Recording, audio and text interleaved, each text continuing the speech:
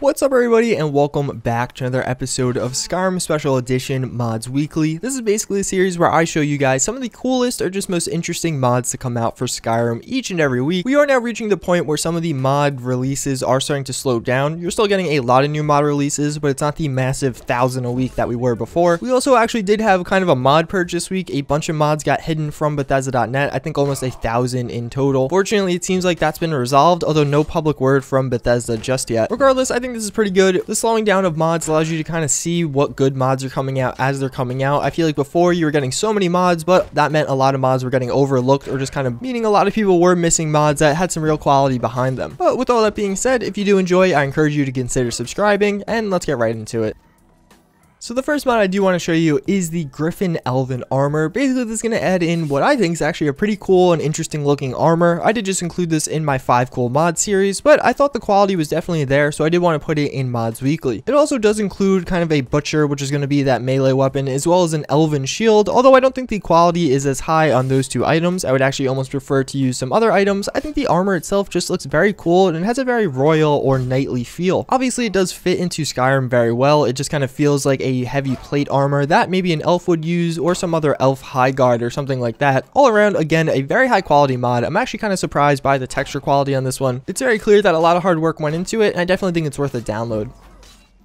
So up next, we do have auto unequip shield to back. So it's going to be a huge quality of life mod for PC users. Basically, what this mod is going to do is when you holster your sword, or rather sheath your sword, now your shield will actually get placed on your back. That's all the mod does, but I just think it looks very cool. Then when you take your sword back out, your shield will go back on your arm like normally. Previously, you were kind of just running around with a shield on your arm, and I thought it looked kind of silly, and I think a lot of people just didn't like that. Unfortunately, this mod doesn't actually work with modded shields. So if you're using an armor mod such as the Gryphon armor that adds in a shield, your shield will actually just disappear, which I feel like is almost a better trade-off, but it won't appear on your back, which again is a little bit unfortunate, but regardless, at least it's something.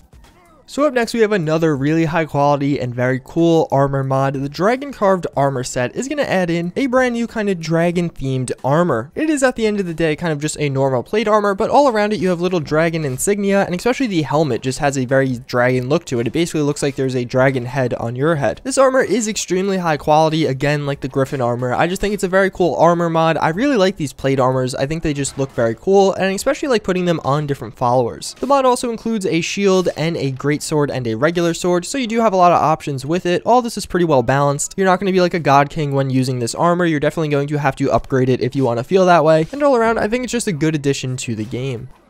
So up next, we do have INIGO. This is like the follower mod. Come to kill me at last, have you? Thank the gods. I can bear the guilt no longer. This mod had like over 3 million downloads for the original Skyrim, and basically now it has been ported to Skyrim Special Edition. It is a fully voiced character with some back quests. The voicing on this is extremely well done. It just fits the character really well, and all around it is just kind of an extremely polished companion mod. He does have the whole 9 yards where you could do a quest for him and go get some of his backstory or do some different perks. You actually have to do kind of, I guess, a mini quest to get him, which is pretty interesting and cool. He does come with his own custom weapon and bow, and all around, if you're looking for a good quality follower mod that wasn't kind of like a slutty girl or something like this is going to be the one you want to download. He's competent, fully voiced, and all around has a nice backstory behind him. Okay, so this mod is like a must download. The first few seconds of this video is going to be the old interface, but after you install 60 FPS interface, it'll actually look a little bit more like this. Hopefully this video captures what a difference this actually makes, but previously the Skyrim interface was locked to 30 FPS. After installing this mod, it'll be boosted up to 60 FPS. And to put it simply, it makes a huge difference. I could instantly tell, and honestly, I got extreme satisfaction after installing this mod from actually hitting tab and opening up the menu. Everything just looks so much smoother, and again, honestly, this is just one of those mods you're going to want to download and keep on your game forever. After uninstalling this and going back to the old 30 FPS, it actually kind of bothered me and hurt my eyes a little bit, which I know it might sound like I'm exaggerating, but it is just that much smoother with the 60 FPS.